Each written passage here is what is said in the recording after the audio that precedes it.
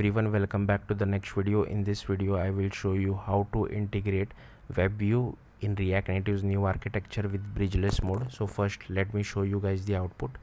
So this is the output for Android. As you can see, this is my real Android device running. I was able to show Google. Now I will just change it to facebook.com, and if I save it, as you can see, it was changed to facebook.com. also, if I just show you this as well, here you can see Bridgeless mode is enabled. I'm not sure in the Metro bundler Bridgeless mode is enabled, is displayed. I will show it for iOS as well, because in that it is more proper. So here I am using facebook.com. facebook.com is displayed. Also, if I go back, here you can see Bridgeless mode is enabled inside Metro bundler, and if I change it to google.com, if I refresh it, here you can see google.com is displayed as well. So yeah, that's it. Let's get started on how to integrate this. Hello everyone, welcome back to the next video. In this video I will show you how to integrate WebView in React Native's new architecture with Bridgeless mode. Now I won't be using any third-party libraries. So yeah, let's get started. Firstly, I will be copying a lot of code from this documentation of Fabric native components. So be ready with this documentation. Also, if you want to know how to enable the new architecture with Bridgeless mode, which I will show you in a bit, but if you want to learn more, you can refer this documentation as well.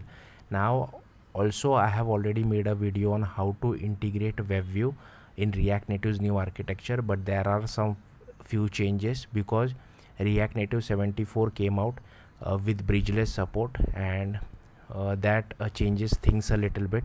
That's why I'm making a video again on this. So let's get started. So here I have created my React Native project. The first thing is we will have to enable new architecture. Once you enable the new architecture, Bridgeless mode is enabled by default. So for Android, you will have to go to Android gradle.properties. So over here, and you will have to change this new arc enabled from false to true. That's the first thing. For iOS, you will have to open your terminal, cd to this iOS directory. Okay, so Android, so cd to this iOS directory, and then you will have to run this command. So this will take a few minutes, and then the new architecture will be enabled for iOS as well. Then what we'll have to do is we'll have to create a Fabric component. So I'll be copying a lot of code from this documentation itself, so it's better you keep the documentation handy. So firstly, create a folder called rtn my WebView. You can name anything, but it's better you follow my naming convention, because this naming is important where it would be used in lot other cases as well. So first create this, then we create this package.json file. Now I have copied everything from the documentation. Only this name changes, this changes, and this changes. Next, I have created a podspec file. Again, I have copy pasted everything from docs. Only this name changes. Next, you have to create a JS folder. Inside that, you will have to name this according to what folder name you have given. So be careful. You will have to append native component.ts. Now again, I have copy pasted everything from docs. Only I have added this prop of URL : string, and this name changes this. Next, for Android, you will have to create an Android folder. You will have to create a build.gradle file. Ignore this .gradle file, it is automatically created. Again, I have copy pasted everything from docs. Okay, I have only updated this compile SDK version, min SDK version, target SDK version. Yeah, and here in Kotlin standard lib I am using 1.9.22. so, and also I have added this apply plugin Kotlin Android, and for build.gradles I have updated it to 8.3.0. Next, go to src. You will have to create all these folders: main, java, com, rtn my WebView. Firstly, create my WebView.kt, and it extends from this WebView.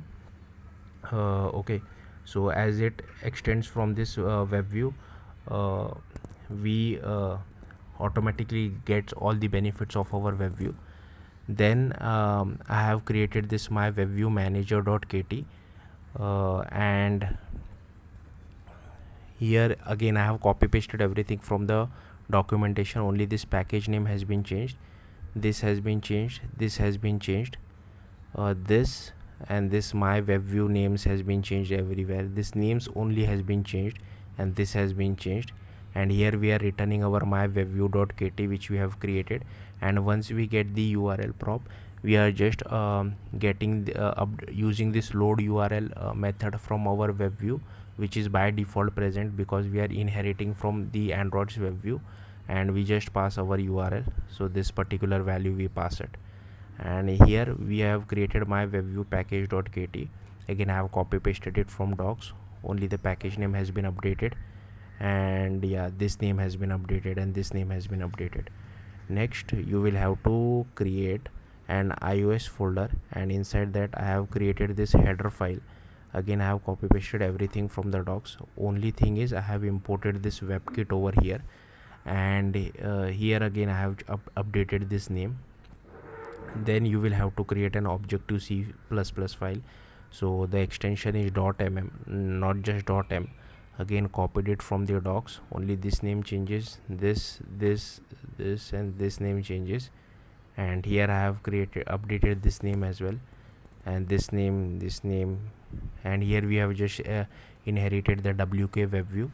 And here again I have updated the name, and this has been copied from docs. Here we are initializing our WK WebView, and yeah, everything else remains the same. And once we get the props, so this URL prop has been updated, and once we get it, we convert it to an NS string. Then we convert it to an NS URL from NS string. Then with the help of NS URL we construct an NS URL request, and then we just pass this NS request to the load request method of our web view. And again this everything else has been copied from docs as well. Next I have copied this as well from the documentation. So over here as well I have created this file, again an Objective-C++ file, and I have copy pasted everything from the docs. Only this name changes, this changes, this changes, and here we are passing URL as a prop. That's why we have to add it over here. The next thing, so once all this is done, you will have to open your terminal, go to the root of your React Native project, okay, and then you will have to run this command. So whatever is your folder name, so mine is RTN my web view, so I will just run this command. Once you run this command, you will have to do cd ... It will move you outside your React Native project, and then you will have to run this command. So here rnapp is my project name, so you will have to change it to whatever is your project name. So here you will have to change it to whatever is your project name over here as well and over here as well. And this is a new thing in Bridgeless mode, -- target platform all. Okay, so it will create code generation both for Android and iOS. Then you will have to cd to the main Android folder inside your terminal and then run this command. So this will do code generation for Android. Then you will have to cd to the main iOS folder and then run this command. So this will do code generation for iOS as well.